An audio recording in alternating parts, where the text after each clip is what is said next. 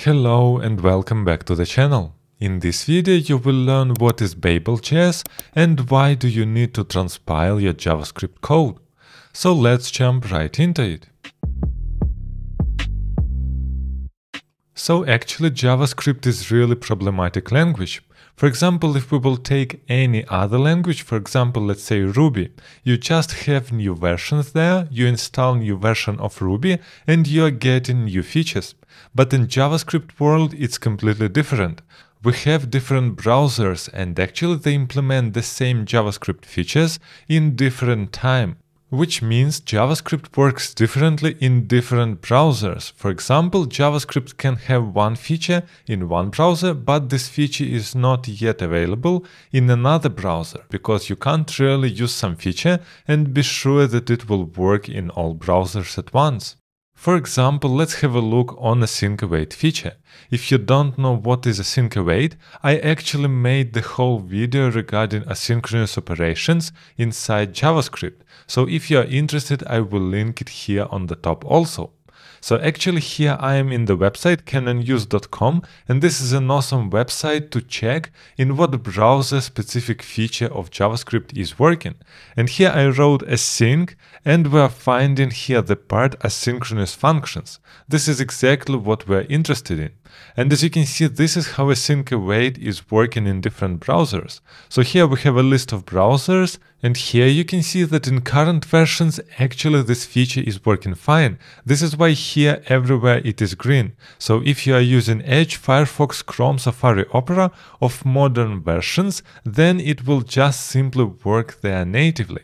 But for example, if your project must support, let's say, year 11, then you have a problem because it's not supported, which means you can't really use this new feature in older browser. What is the solution here? Actually, for the old browser, we need to have some fallback. So we need to check, okay, if we have Internet Explorer 11 or maybe lower, then we need to have some polyfill. So what is the polyfill? This is the implementation of a Async Await function, but just with plain ES5, for example. And actually this is completely absurd because we have too many new features and we don't really know what features we can use, what features we can't use, and obviously we can't write these polyfills for the older versions of browsers, which means we need a solution. The most popular solution for this problem is called Babel Js. So what is this? This is the transpiler for JavaScript code. And here is the official website and they have a nice GIF animation here. As you can see, this is what we're writing on the left and this is our current code. And then on the right is the code that was transpiled by Babel. And this code on the right will be supported in all browsers that you will choose. So actually Babel checks what code we wrote, what browsers do we want to support, what features are working in what browsers, and what code needs to be transpiled. And also it includes lots of polyfills for older version of functions. Now let's try to use Babel on the example.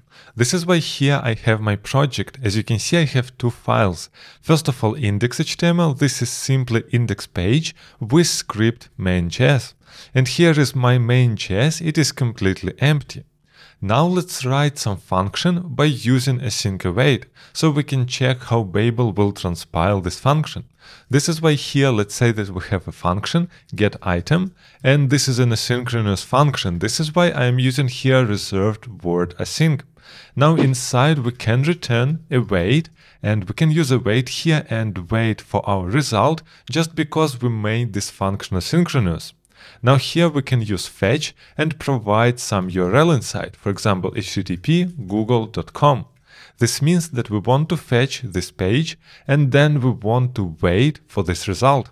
And actually Async Await is newer feature, it is coming from ECMAScript 7, which means it won't work in older versions of browsers. Now, to use Babel and transpile our code, we must install several packages. And first of all, for this I want to generate a package.json file so we can store our dependencies there. This is why I am simply writing npm init and it will generate for me package.json. So here I am clicking just enter and at the end we will get our package.json. So as you can see here, now we have a nice package.json which is completely empty. Now we need to install 3 packages to work with Babel. So here I'm writing npm install, and the first package is babel/core. And don't forget the @ symbol before. So actually this package contains functionality of Babel itself. The next package that we need to install is babel/ and here will be CLI. And this is the command line tool to use Babel and transpile our files from command line. This is exactly what we need. And the last package that we need here is Babel preset. This is why here we're writing babel/preset environment. And this package will help us to configure what browsers we want to support by using Babel. Now let's jump to package.json and check how it's looking like. As you can see here in our dependencies, now we have 3 dependencies. So we installed Babel, CLI, core and preset of version 7. But actually, as you can see, we installed our Babel CLI package locally and not globally, which means in order to use it, we must write all our commands by using this CLI from node modules. So actually our commands will look like this. So we have node modules, then add Babel, CLI, bin and Babel Js script. And here we can say, for example, ---- version, and as you can see, this is our Babel core of this version. But before we will use this command, we must create a config file for Babel. This is why let's jump inside our project, and here I want to create new file .babelrc. And inside we must provide a JSON with several options. And here we need presets. And here as a value we have an array. And now inside our array we have a single property. And here we will have babel/preset_env. So actually preset_env is this additional package that we installed for Babel. And now our config is fully ready. So the only thing that we set here is that we want to use this library. Now we are fully ready to transpile our main.js. In our case, we need to write here first of all the path to Babel Js, then the name of our file, this is main.js, and then the option of our output. So we want to transpile our main.js file in another name. This is why here we're saying out file, and here let's name it main.dist.js. And we're hitting here enter and we don't have any output, which probably means that everything is fine, and let's check our outputted file. So when I'm jumping here inside editor, we have now 2 files. First of all our main.js, this is just our code. And now we're open main.dist.js, and as you can see, this is the transpiled file. And you can see a lot of code here, so actually this is the ECMAScript 5. So all newer stuff, for example, like lets or const, maybe async await or arrow functions, this is all will be transpiled by default in ECMAScript 5. But this is not the best solution. Why? Because we're not thinking what browsers do we support at all, and normally we're saying that ECMAScript 5 will probably work in all browsers. But actually it is not. In older versions it still won't work. But it's not the problem. The problem is here that we're transpiling all our code even if we don't need to. For example, in our case we have async await. And here we already saw in Can I Use Website that it is working in a lot of browsers, which means for a lot of browsers, and maybe we are supporting only modern browsers, we don't need to transpile it. This actually means that instead of having such code and loading such amount of code to browser, we have this amount of code. So first of all, we have more JavaScript, our browser must parse more, and it is not efficient. This is why we have preset_env. There we can control what browsers do we want to support. Let's check this out. We can jump back inside of a .babelrc, and here we can provide more configuration. So here we must provide our configuration a little bit differently. So we have presets, and this is always an array. But now we need to wrap our Babel preset also with array. So actually this Babel preset will be the first argument of our array. And now we want the second argument, and it will be an object. And inside we have a property which is called targets, and here we can say what browsers do we want to support. And there are lots of options for targets. You can check them inside Babel documentation. I'm using here the one that works really nice for almost all projects. So here target is an object, and then inside we can provide what browsers we want to support. For example, I can say here IE, and here we have 11. And this means that we're starting our support with Internet Explorer 11 and not earlier. Now let's try to transpile our code again. So I'm running here node modules Babel and we're transpiling our file. Now I'm opening main.js, and as you can see it looks exactly like before, because we said that we want to transpile our file for IE11. And when we're checking inside the website can I use, you can see that it is not supported in IE11. So here it is red. This is why we must transpile it and create Polyfill.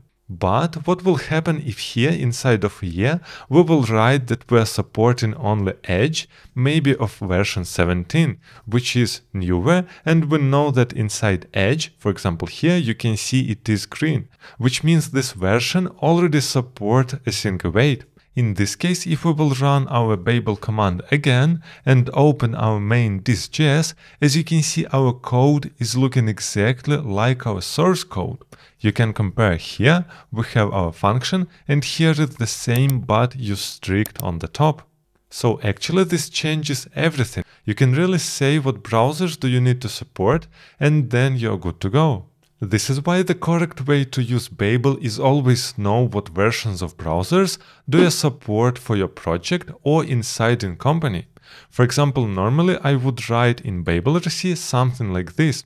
For example, we're supporting the version Edge starting from 17, then we're supporting here Firefox, maybe from version 60, then we have Chrome from version 67, and then we're supporting Safari starting from 11.1. Actually, this is enough configuration for Babel to understand what features it needs to transpile and what not. And our generated file will be much smaller than before. One more important point to mention is how well Babel works with Typescript and React. And actually here in the official documentation on the left, you can see that we have presets, for example for React and for Typescript. So actually when we will open it, we simply install the preset for React, then we need to save it inside our config file, and then we're good to go. Out of the box, Babel can transpile your JS6 code in plain JavaScript. And the last thing that I want to mention is that even if you don't see Babel inside your project, it doesn't mean that you are not using it. For example, if you are writing code using React and you are using Create React App, there inside you have Babel under the hood. Of course, you are not working with it directly like we just worked, but still you have it and still your code is transpiled for different versions of browsers. So actually, as you can see, JavaScript can't live without Babel or at least some tool to transpile the code, because we have newer features almost every day, but we must support all the browsers.